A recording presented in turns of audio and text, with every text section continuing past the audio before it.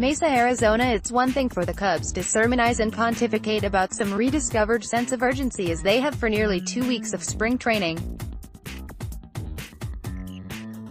It's another for a bunch of 20-somethings who already wear the most coveted ring in Major League history to turn a nice theory into something more than a bumper sticker, slogan, or t-shirt platitude.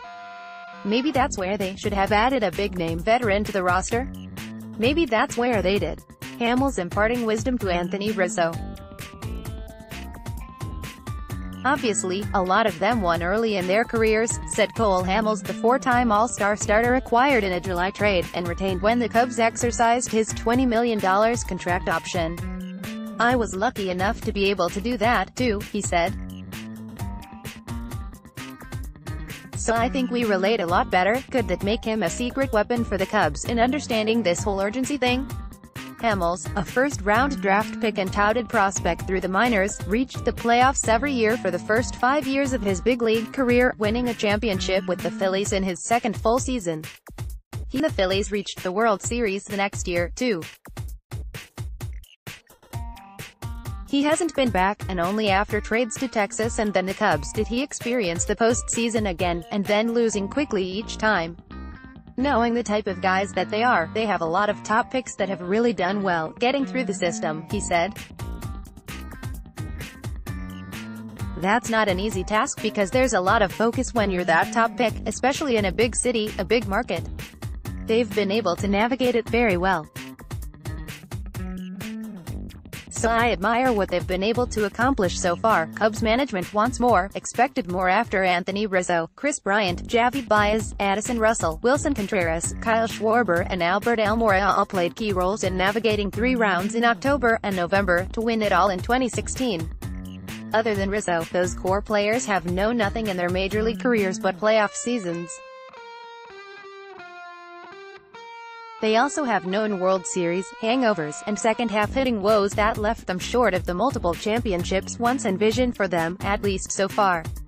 And a winter of budget restraints that left the front office without the ability to add a hitter has left some of the fan base bitter. Related, please, Cubs, find room for supersized pitcher Mike Zagorski. Sports media, Nick Gillespie is Cubs webcast voice of spring. That's where Hamels believes he comes in. The left-hander had an almost identical career arc to many in the Cubs core. But he's 35 now, with 2,553 innings of wisdom and nearly a decade of increasing appreciation for the championship heights he achieved so early in his career. "The craziest part about when you win young is that I don't think you understand what you just accomplished," he said. "Yeah, it's all great, and you've won ever since you were probably in Little League and high school and college, and then you win in the big leagues. So it's just kind of a normal thing.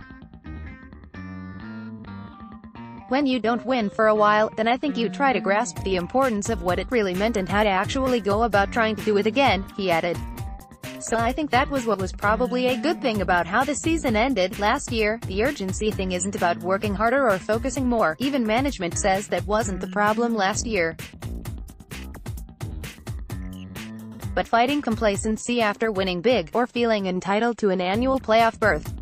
It was really a good punch and kind of a check to a lot of guys in realizing how difficult this game can be," Hamels said of losing the division title to the Brewers and the wildcard game to the Rockies on back-to-back days at Wrigley Field. "It's not taking things for granted and at the end of the day doing everything you possibly can to get everything out of yourself and out of your teammates to go out and win.